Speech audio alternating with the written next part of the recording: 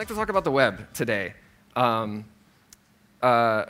guess, like, first of all, sorry, introduction. My name's Aaron. I'm the CEO of Rossi Corp. We make Replicache and Reflect. They're two sync engines that web application developers use to like bring some of the benefits of local first to classic web apps. And yeah, what I want to talk about is the web. In case you haven't noticed, it is rough out there on the web. It is super complicated. Like, it is insanely hard to build a decent web app. And so many web developers, like, all across the spectrum are trying to figure out, like, why is this way? And, like, what can we do to fix it? And, you know, we're here at the Local First conference, so I think, like, we all know the answer, right? It's sync, right? We use sync engines, and that just fixes it, right? And sync, it does have, like, a lot of advantages. You know, with sync, you get that instantaneous UI response, where anything you tap responds right away. You get automatic reactivity, where someone clicks on something, someone does something, and every other user sees it. And you get like a really nice developer experience, much, much better than like classic API-based web apps. But I just have to ask one question. If sync is the answer to the web's complexity problems, like, where are the apps? Because like sync is not a new idea. We've had sync engines for a long time. Like, Quora was on a sync engine in 2010. Meteor was the first open source sync engine, 2011. Even Linear, which, you know, we may as well call this Linear conference, was, you know, 5 years ago, 6 years ago. So it does seem like sync has the tools to solve these problems, but like something is going wrong. They're not being adopted widely. And as someone who loves the web, like, I want to know why that is. At Rossi Corp, we have been helping developers adopt sync for the past 4 years. And so we've had the opportunity to hear a lot of things, challenges that they've hit, and problems that they've had integrated sync into their apps. And it really comes down to, I think it comes down to like a few core things. Number one, it is often not possible for developers to sync all of a user's data onto the device. Like, more often than you'd expect. Like, at least half of the serious customers that we have this problem. And we do have partial sync in our products in Replicache, but people find them too difficult to use. It's hard for them to know what data to sync. So I'm going to give a few examples of this, because I think this might be kind of counterintuitive. The first one is Vercel. Vercel is one of our biggest customers. They use Replicache to build this comment feature. If you're not familiar with Vercel, they have this feature where you push a PR to your GitHub, and you get a live preview of that PR. And you can see that PR, you can see all the changes that PR introduces live. And they've added this commenting feature to that, where that's what the video is showing there, where you can leave comments on the PR. You can mark it up and say, like, make this bigger or whatever. And they use Replicache for this to get that really great user experience. And you might see this feature and you think, like, well, that's not very much data. Clearly, this is something that can be done with the sync engine. You can sync that data to the client. But one thing that we have found at Rossi Corp is, like, when something works well, it gets used a lot. So we gave this tool to Vercel, and they made this feature with it, and it works really well. And so some of their customers just like use the crap out of this feature. You know, most of the customers, they leave a few comments. You know, it's a reasonable amount of data. But they have some customers that have, you know, thousands of comments on a PR. And so it gets to the point where it does affect page load. So we have partial sync in Replicache. We checking the time. I don't want to get gonged. Sorry. What was I saying? We have partial sync in Replicache. We have leveraged that to split up the data that's synced into chunks. And so you go to one PR, you sync the data for that. You go to a different PR, you sync the data for that. And that seems fine, but then something else happened. Vercel liked this feature so much that they put it on their live Next.js docs for the whole world. So instead of, you know, just like the users within an org that were commenting, suddenly it was like the entire world who was commenting. And not only that, like the design of our like partitioning that we implemented for them was meant for like how long a PR would be up, which isn't very long, like a few days, a week, right? But the Next.js docs were up for like a year. So it was like several orders of magnitude more users and, you know, another order of magnitude more time. So the partitioning scheme that we designed just like went out the window. And you might be saying like, well, I'm not building a commenting feature. I'm building a more traditional application. So this doesn't apply to me. So then my question will be like, well, OK, what about GitHub? Like, is GitHub a thing that should be buildable with sync engines? And I would say, yes, it is. Like, in fact, probably all of us would like that if that were true. And so then my question will be, well, OK, like, let's take the main GitHub issue UI. And my question is, what data should we sync to build this UI? And before you answer, consider the fact that this repo that I have on the screen is the Kubernetes repo. And it is not the repo with the most issues. It's actually the 5th biggest repo. And it has, I always forget, 45,000 issues. That total to about 200 megabytes of data. So the question is, what should we sync in order to render this? Should we sync all the data? Should we sync a subset of it? I would argue that we should definitely not sync all the data. Because, you know, like, think about people on phones, right? Like, you could argue, OK, if I work on Kubernetes, I can have all the data on my device, and that's fine. That makes sense. But like, if I'm navigating in to this repo from like some link on the outside web, and I'm not a member of Kubernetes, like, should I have to wait to download 200 megs of data to view this? Obviously not. So then the question is, well, if I'm not going to download all the data, what data will I sync? And you might say, just some subset. But the problem is that this UI has all these. You notice it has all these drop downs. You can pick, to filter by creator. You can filter by label. You can filter by, I don't know what else, author. And obviously, those filters have to work over the entire data set. So syncing just a subset of the data set won't work either. And then you could say, well, OK, search isn't meant for sync engines. Like, you have to use something else to do search. But then my point would be, well, this whole UI is search. Like, there's nothing else on it. So that would just mean that we can't build this with sync engines. And that's not acceptable either.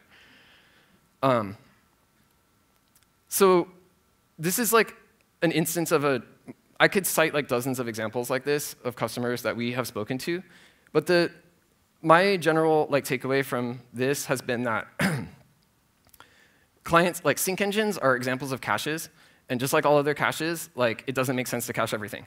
You get 80% of the value from 20% of the data, and you actually don't want to sync 100% because every additional byte that you sync has a linear cost and like a decreasing value. So what's the answer? Sync engines do seem like they address many of the complexity problems of the web, but we can't sync everything, and it's hard to know what to sync. What should we do? All right, so what if you could just write queries? What if you didn't have to worry about what data to sync? Just express the data you want as a query. Just express what you're trying to display. OK, thanks. Why is this something that, as a developer, I have to even worry about? Why do I have to manage what data gets synced? This seems like a job for a computer. This is what we're working on next at Rossi Corp. We call it Zero. It's the next iteration of Replicache and Reflect. It's built on Replicache. And the core idea is that you don't think about the data that you want to sync. You don't really think about sync at all. You instead think in terms of queries. You express the data that you want to pull onto the device in the form of a query, and you have the full power of SQL at your disposal. Joins, aggregates, subselects, everything. And you just write your application in terms of these queries, and Zero syncs the up to 100 megabytes of data onto the device, and it manages this cache itself, keeping the most commonly used data on the device and available. We call this architecture hybrid search, and it provides a number of advantages. You get 99% of user interactions instantly.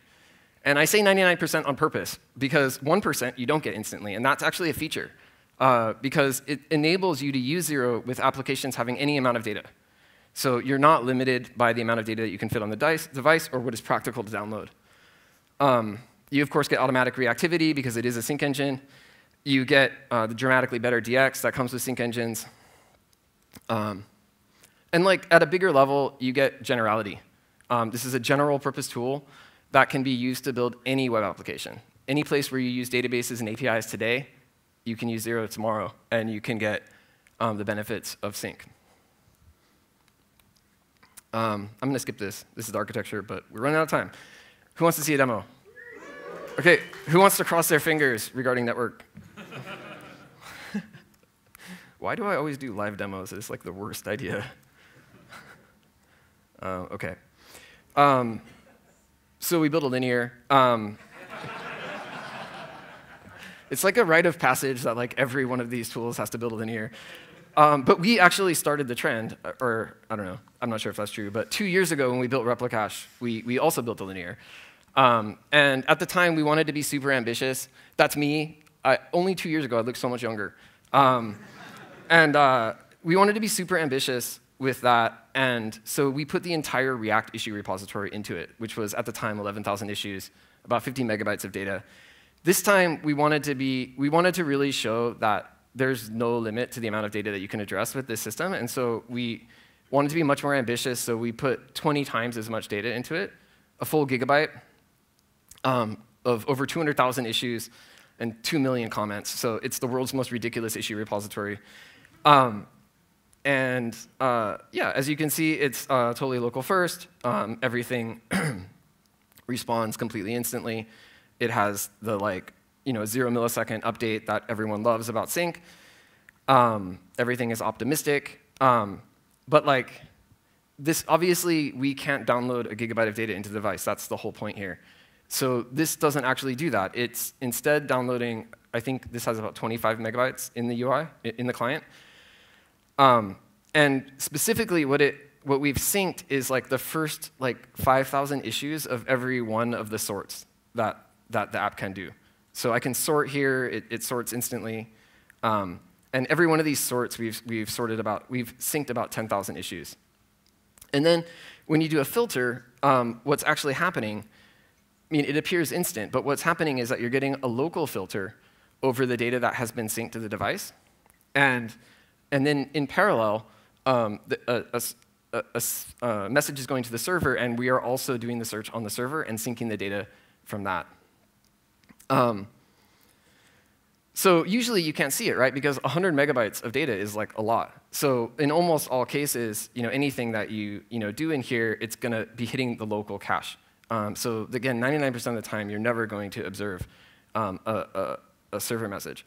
But if you do a really obscure search, say we search for active issues, and we'll do ones that are urgent and involve black hole. Oops, black hole. That's our little loading indicator right there, and we get server results. And so this happens automatically. Every single query that you do in Zero has this behavior where you get local results instantly, and then you get server results asynchronously. Of course, it's reactive because it's a sync engine. What else did I want to show? So when you build a sync engine that has this kind of hybrid query system, a number of cool things fall out of it. First of all, it scales to any amount of data. But the other thing is that you can get instant page loads because the system is designed to run queries against the local cache first and then fall back to the server. And because of that, you can imagine if you're loading a page from the very beginning and there's nothing cached, then it will just attempt to run the query against the local cache, so there'll be nothing, and then you get server results. And so it will have the same behavior as a classic SPA app in terms of performance. And then it will just start syncing in the background. So if I clear all the data that's in this thing and reload, it loads pretty fast. This is localhost, so it's a little bit cheating. But remember, there's a gigabyte of data in this. So there's 200,000 issues. So that is still pretty amazingly fast. And especially if you've worked on these kind of technologies, you know that as you get more and more data into it, it really severely affects page load. And the same thing happens anywhere in the app. So imagine that use case where someone is navigating into the issue from out on the internet. It's a public, there's a public view to this, and they're not a member of the Kubernetes repo. And so they have no cache, and they navigate in here, and it loads instantly. And then it just starts syncing in the background. And I say instant. It's obviously not as fast as SSR, but the interesting thing is that we could actually even support SSR with this technology because because it's designed to run against an empty cache, you can just, on the server, run it and set the cache to be 0 size. And then it will render as normal. It will do the network request. It will render, and then it goes to the server or to the client, and you can even pick it up. So if you want to support things like server rendering for like crawlers and bots and things like that, it just works naturally.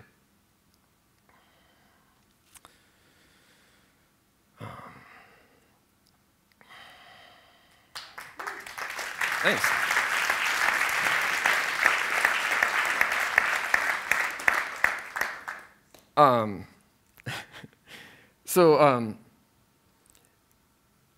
The one thing I really like about this, like, when React came out,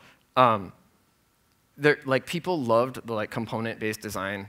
I was really impacted by React. I just loved the design of it, and the reactive rendering was amazing. But there was this question, right from the beginning, the first day of React, of where does the business logic go, and where does the other code go? Where does the state management go? Where does the data fetching go? And it's been 11 years now, and there's still no answer. People are still asking, where does that code go? And I think that kind of exposed something interesting, because when we add sync to the equation, data fetching and state management just get abstracted away. And this is true for all sync engines. And then all that's left is the business logic, and that can just go inside the components. So it provides this really nice way to work. And all of the speakers have brought this up for their own tools, and it's the same for all of them. But you end up with this model where it's entirely component-based. You build your UI out of components. You query data in the component. You reactively render it. You respond to events. You write it back to the data model, and that's it. And it's just a really beautiful way to work. And with Zero, you can build this kind of application without having to fit into the traditional constraints of synced applications. When I've shown this to people in the past, I sometimes get this question, or I sometimes get this comment about it being too good to be true. And it is a really hard thing to build. These hybrid queries are kind of the hardest way to build this. And we avoided trying to do this for a while. But the more I play with it, and the more I think about what the web could be like with this pervasively available, the more I feel it's just inevitable. It's inevitable. It's going to happen, and it's not too good to be true. It's too good to not become true. So yeah, we're working on this. We started in February of this year. We're working towards a summer release of the source. And we're going to do this as an open project. Previously, our projects have been closed source for a variety of reasons. They're client-side only tools, so it's harder to open source them and make a business out of it. But this is going to be an open project. This feels way too big of a thing for one company to do. And we're hoping to build a community of people who want to help work on this and who want to become involved in it. We're working towards a beta end of year. And we don't have early access available right now, but you can sign up to a mailing list if you're interested at zerosync.dev. This is the new focus of Rossi Corp. We are still we're going to open source Replicache and Reflect, and we will still support it. But this feels like where all of our work has been going over the past years, and what we should be working on. And so we think that almost all users of Replicache will be able to transition to this. And we do have stickers available. So find me or Eric, and we'd be happy to give you a sticker. Thank you.